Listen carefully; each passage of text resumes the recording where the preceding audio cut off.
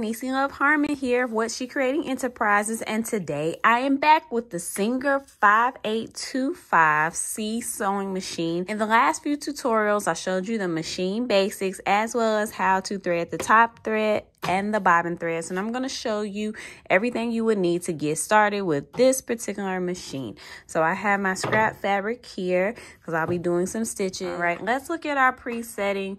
Before we start sewing, we want to make sure that the thread tension is between 2 and 5. I usually keep mine on 4 as a steady space. I'm going to do a straight stitch, but if you want to do a zigzag stitch, then choose the width that you desire. Make sure that your needle position for the straight stitch is in the middle. However, if you want to move it to the right or to the left, then you choose your position. And then I need to make sure that my pattern selection is on the straight stitch. Okay, I want to make sure that my stitch length is on 3.5 to 4 because that is what I usually use for my straight stitch. I'll cut my machine on, and I have my scrap fabric here with a pretty piece of purple with a little bit of sheen. Let's zoom in a little bit. So let's start sewing. I have my fabric here, and I'm going to place it where hopefully you can see that there are lines here. There's a 3/8, 4/8, 5/8, 6/8 line. I'm going to go on the thicker line here, which is 1, 2 away from the left side. I'm going to follow that line because that is my guide, and that's how my stitch will be straight. As you can see, I took the presser foot lever here and I put the presser foot down. You do that before you start sewing each stitch. Now, the next thing I will do is push my reverse button. My reverse button is here, so I will be pushing that. The needle will go backwards twice. And don't forget to use your hand wheel. So here's my hand wheel here.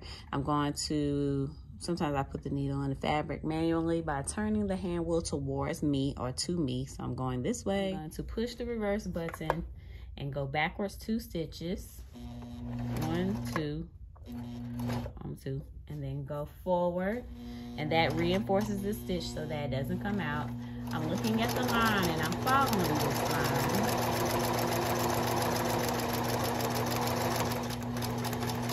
Stitch will be somewhat straight, right?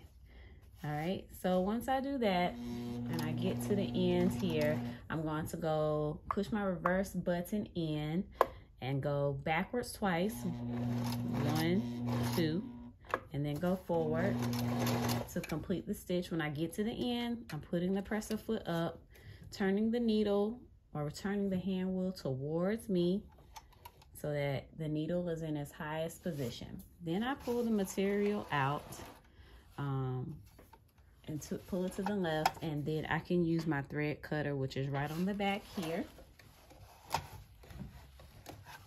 or use some scissors. Either way, it works.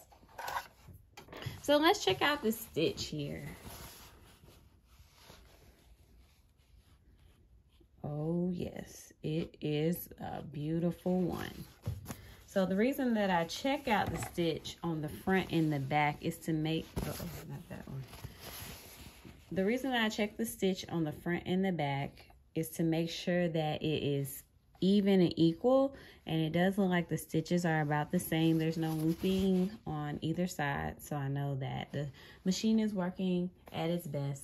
I hope this answered all of your beginner and getting started questions on the Singer 5825C sewing machine. Thanks for watching this tutorial. Let us know how we're doing. Subscribe to our page, like our videos, leave us some video comments or some future video ideas. And thanks for watching, and happy sewing!